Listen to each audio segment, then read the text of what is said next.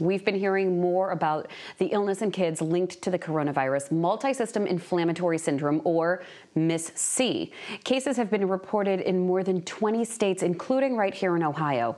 And as a mom, it's concerning. So I had a very candid discussion with Dr. Camille Sabella, head of the Center for Pediatric Infectious Diseases at the Cleveland Clinic Children's Hospital, about what parents should be looking out for.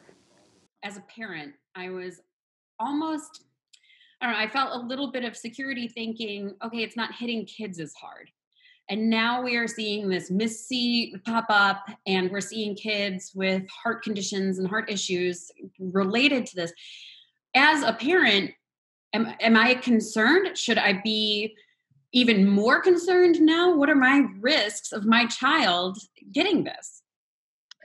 Yeah, so I think it's important to remember that the manifestations of coronavirus infections in children has really been incredibly mild.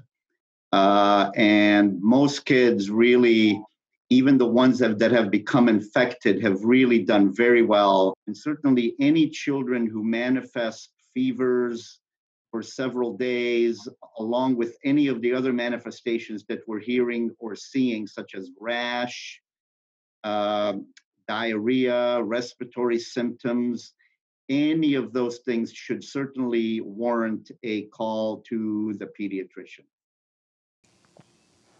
So the doctor also told me that this syndrome acts very similar to Kawasaki disease, which is an inflammatory disease that pediatricians do know how to treat. So coming up in the 6 o'clock hour, I asked him another question that all parents have right now. Is it safe to send my kid back to daycare or day camps this summer? So you're going to hear from him on that.